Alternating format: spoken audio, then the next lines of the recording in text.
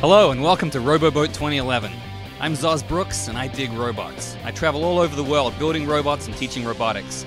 And my favorite kind of robots is autonomous robots. These are robots that can make their own decisions without a human having to tell them what to do every step of the way. And that's what this competition is all about.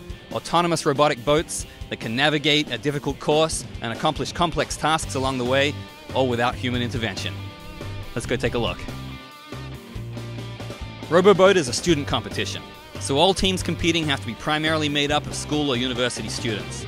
But don't let that fool you into thinking things are simple. These teams build their own hardware and software from scratch to make robotic boats that can autonomously make their way through a grueling course that would challenge the professionals. Navigating the course and performing the tasks autonomously means that the boats are completely under their own onboard computer control. There's no remote control, there's no asking the humans for help along the way. Once it's let loose, it's all on its own. That means the students have to use artificial intelligence techniques to program the robot to respond to unpredictable situations and unknown information, and still do the right thing.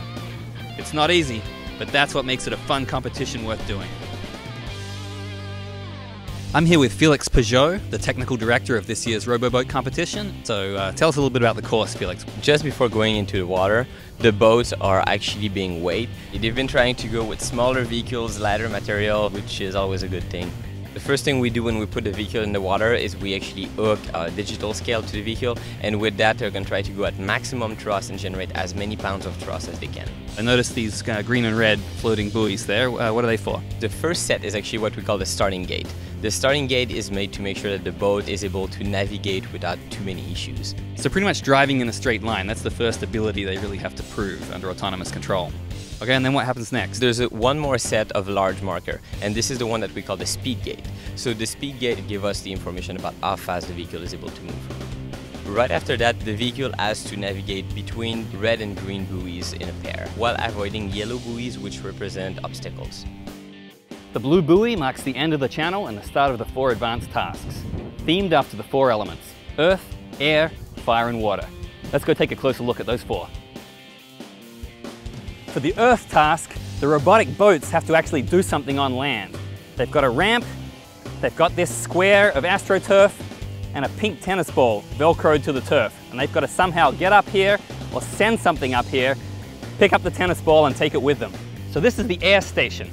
There's 4 metal plates here with logos on them, and behind each of them is an electric heater, but only one of them's turned on and the teams don't know which one. So the boat has to work out the hot one, then use its camera to work out what logo it has and what the GPS coordinates of the station is here on the ground. All of that information gets transmitted off board back to the judges. That's a very tough task. This is the water station.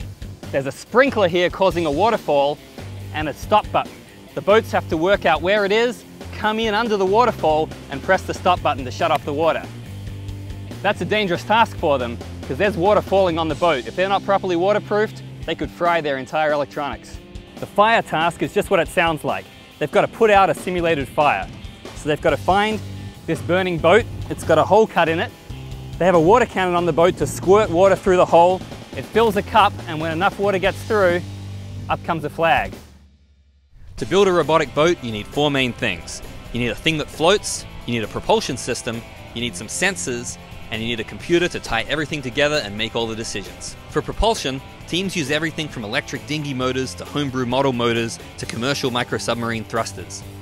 There are lots of sensors that teams can use depending on their strategy and their budget. Almost all teams use cameras to detect the colored buoys and GPS systems and digital compasses to determine their boat's location. Some teams have more expensive sensors like LiDAR, which is like radar using light instead of radio waves. And of course, teams have various pieces of equipment for attempting the optional tasks, including thermal sensors, water cannons, and deployable ground vehicles. The robotic boats all have some similarities, but they're also quite different from one another, and that keeps things interesting. RoboBoat is about real-world robotics, and there's more to robotics in the real world than just building something that works. You've also got to be able to communicate what you've done to sponsors, funding agencies, or customers. So that's part of the competition here at RoboBoat as well. RoboBoat is sponsored by AUVSI Foundation and the Office of Naval Research, so teams are required to make a full professional presentation to expert judges. This is called static judging. Teams will earn points for the quality of their PowerPoint presentation, written paper, show and tell of the robot itself, and their team uniforms. Even in robotics, it's important to look cool. The teams have packed up their tents, but they've taken their robots with them, and you know they're still working away, hacking on them tonight, probably all night, in preparation for the qualifying rounds tomorrow. That's where they'll get 2 chances to amass the maximum number of points to see if they get a spot in the finals. So make sure to tune in tomorrow to see how they did in the qualifying rounds. We'll be doing another recap. And then, of course, on Sunday, 1 p.m. Eastern, we have the live webcast of the finals on roboboat.org.